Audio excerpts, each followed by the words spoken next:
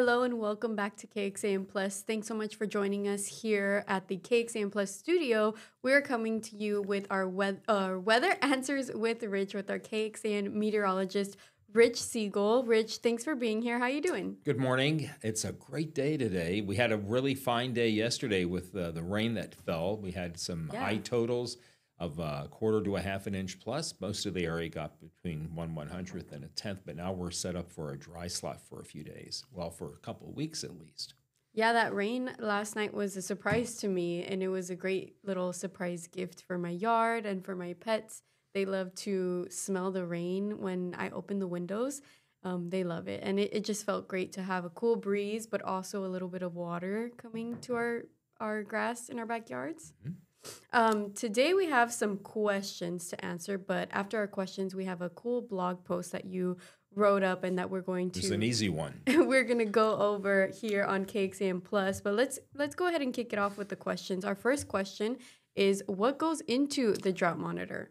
Good question. We appreciated getting that. There are a few ingredients that go into the makeup of the drought monitor, several variables. It's kind of like making a stew. You add this and this and this to come up with a great stew. And so for the drought monitor, a few of the things that go into this are temperature, normal versus what is actually happening. Obviously, precipitation. That's one of the key factors in the makeup of the drought monitor. The amount of moisture in the soil. We had a lot of depletion of our soil moisture from when we had all of that rain back in early July, the July 4th holiday weekend, and then we hadn't had much rain in the second half of July all the way through the first 23 days of October before those heavy rains came. The health of the vegetation is a factor that also plays into this. You know, how healthy is the vegetation? Is it too dry? Is it brittle? Is it dead? And so that goes into the makeup of the drought monitor. And then how much evaporation has occurred. And again, going back to what I said just about 10 seconds ago, all that rain that fell in early July, it started to evaporate because we had so much dry weather after July 15th going all the way out to October 24th. Who makes it up? Well, it's a combined collaborative effort of three governmental agencies. The first one is the National Oceanic and Atmospheric Administration, NOAA. Everyone who has watched our weather shows has heard of NOAA, the United States Department of Agriculture, and the National Drought Mitigation Center at the University of Nebraska.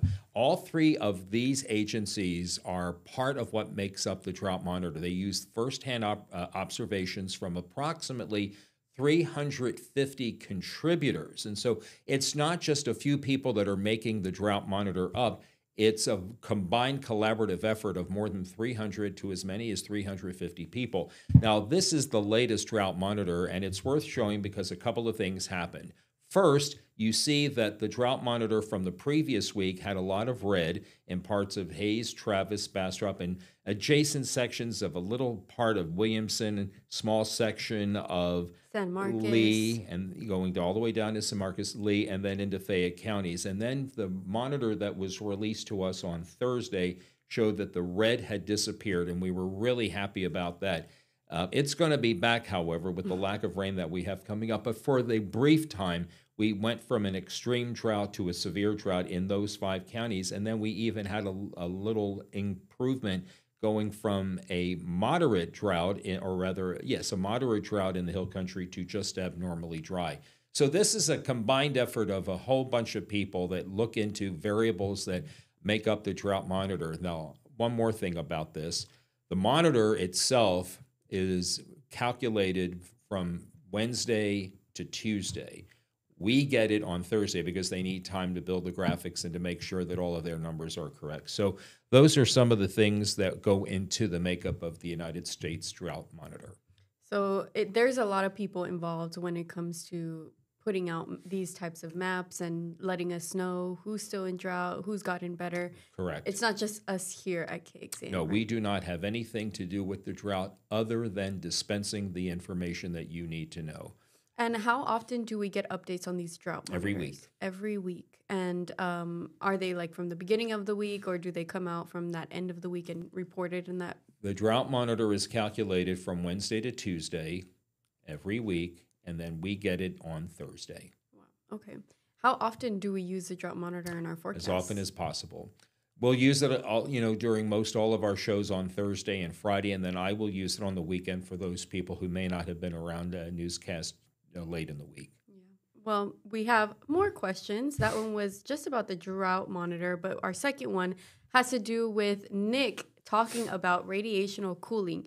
Can you explain what radiational cooling is? This is a good question, too, because we had a few nights of that recently, and we had actually another one last night. Radiational cooling is it's an optimal cooling condition scenario where heat radiates into space. There are no clouds around. So the combination of a clear sky, the light wind, and we're talking about winds of less than 5 miles an hour or even that, and the air is dry. So here's a graphic that we have that best describes this. You see in this particular scenario, the ground, the sun hitting the ground, and then you see those clouds just above. Well, what happens is those clouds act as a blanket, and they keep a lot of the warmth in.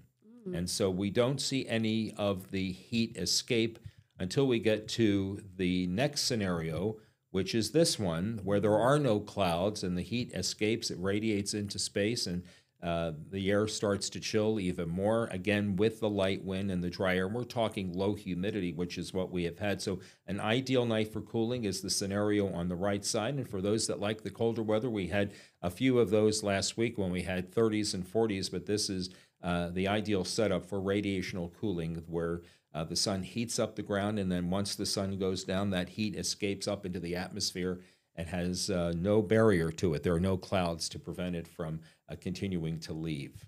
And what we saw last night was that little scenario on the right. Yes. Last week.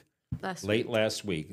Last night, we had a little bit of it, as some of the areas still had a lot of cloud cover this morning when just before the sun came up. But tonight will be one of those where we will have that radiational cooling because there will be no clouds in the sky tonight. The air will continue dry and will continue with the light wind. Nice. So we should expect some cooler temps tonight, right? Yes. Perfect.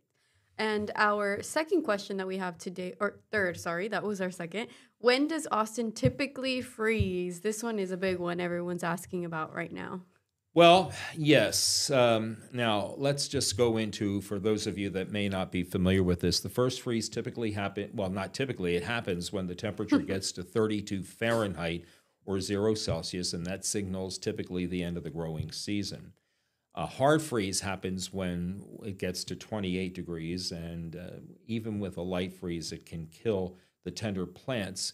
Here is the map that we have been showing every year around this time that talks about the average first freeze. Now, keep in mind that these are just the average dates based on data that goes back in time.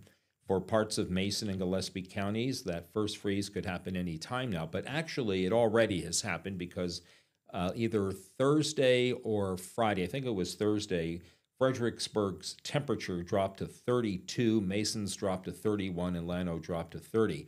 In that darker shade of blue, November 7th to the 13th, and we're talking about areas of San Saba, Llano, and Blanco counties. And then you go a little bit further to the east, western sections of Williamson and Travis into most of Hayes, and back on into Burnett and eastern Lampasas, we're talking the 14th to the 20th. In the lighter shade of blue, we're talking about most of Williamson and Travis, small part of Hayes, and then in all of our eastern counties, November 21st to the 27th. And then you see that little bit of red. Average first freeze in Austin at the Camp Mabry reporting station happens sometime between around Thanksgiving and that Thanksgiving time frame all the way to December 4th. But we did not have our first freeze at Camp Mabry until January of 2025. And so the freezes seem to be coming a little bit later in some areas, and this is because, we talked about this in previous blogs where we had summertime lasting beyond its time cycle, where we were seeing summer-like temperatures in September, even into October. This past October, we had a high of 98 on the second of the month, so we were still feeling that summertime heat. And Kristen and I did a weather chat about a month ago or so that talked about how summers are longer than we would want them to be, which meant that the winter season was shrinking because the warm weather was starting sooner. So it may not come to pass that we see our first freeze in Austin in late November, early December. It may be delayed like it was last year. So it's important to remember that the average time is late November, but we may see that go even further into December, right? Yes, it could happen in December. It may not happen until January. We're in that developing La Nina pattern, which means that conditions are usually warmer than normal and drier than normal. And if that's the case, and as this La Nina develops, it will just spell the fact that we are going to see another delay in that first freeze. And this will also mean that the allergy season, the pollens that are typical for the fall season, we're talking about grass, we're talking about Cedar. ragweed, not cedar, Not grass, cedar? ragweed, and the molds the molds will always be an issue, but the grass and the ragweed may hang on a little more. Cedars are winter pollen, and so that'll get off to its early start, I'm sure, and it could last a little longer because cedar thrives on the dry weather. Yeah, I'm already feeling my allergies start to spark up here in the fall Yeah. season.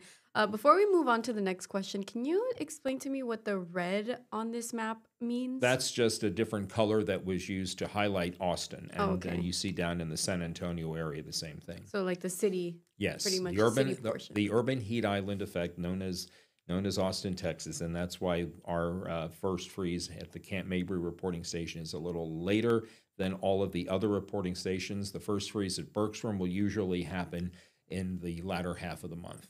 And we get our reports from, like you mentioned, Austin, Bergstrom, and here Central in Camp Austin. Mabry. Camp Mabry. The two Austin reporting stations are Camp Mabry. As far as the Weather Service is concerned, now the Lower Colorado River Authority uses several reporting stations along its network of gauges, and so we get a lot of information from them too. But as far as the National Weather Service is concerned, we get our information for Mabry and for Bergstrom. And are Mabry and Bergstrom often similar information that we get, or are they completely different? They're completely different. Like this morning, Austin's low was 50, and at Bergstrom it was 45. Not that great, but there have been times we had one day last week where Mabry's low was 54 and Bergstrom's was 41. It gets colder the further out to the east you go. Interesting. So keep that in mind. That's one thing to remember. Our fourth question is yes or no? Are we done with the 90s? And I definitely want to know the answer to this one. All right. So the last day normal high temperature of 90 degrees usually occurs on September 23rd. This is from data from the last 30 years. The latest we've ever had a 90-degree temperature was on Christmas Day in 1955. So yes, we can have 90-degree temperatures in December, but it's rare. In November, over the course of a time and in that 30-year period, 5 days where the high has been 90 or higher. Wow. This month the climate prediction indicated that there were going to be warmer than normal temperatures for November. Now, that just might mean 80s. So at the bottom line, I have said, well, consistent 90-degree highs? No, we're finished with that. We won't have several days of 90-degree heat like we had in the first 15 days of October, and then had a few more after that. So this is my guess. This is my answer to that question. Are we done with 90s? We may have a few sprinkled here in November, but on the whole, we are done with consistent days of 90-degree heat. Finally, we're over this 90-degree heat. I hope that holds. October did not feel like October this year. No, it did not. We And didn't that's get a great rain. lead-in into the blog. Yes, then that is the topic of our blog, or your blog to be exact. And that one is on our website, kxan.com. It's titled, October was much too warm and far too dry. Yes, that was an easy blog to write. Usually I'm the one in the weather office Look that at will those recap the month. But temperatures. yes, we had 24 consecutive days of high temperatures above normal, or as Kristen likes to refer to them, and I love when she says this because it typifies what that map is all about. Red box days. We had one day when we had that rain on Friday, Saturday, not yesterday, but the previous week.